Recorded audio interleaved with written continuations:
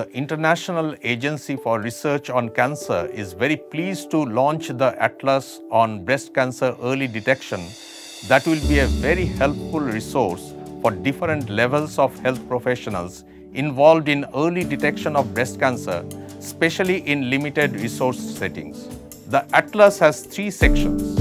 The first section on clinical breast examination deals with anatomy of breast and common benign and malignant conditions and describes the steps of clinical breast examination. The second section on breast imaging describes the techniques of mammography and breast ultrasound and describes the morphological appearance of the common benign and malignant breast lesions using standardized terminologies.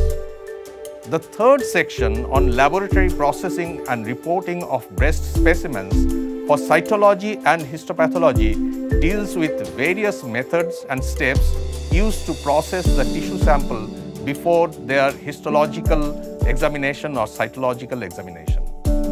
Each section has hundreds of images and videos and several case studies painstakingly collected over many years by Dr. Anita Gadgil, Dr. Surita Kantaria and Dr. Susan Cherian from the Bhabha Atomic Research Cancer Hospital in Mumbai, India.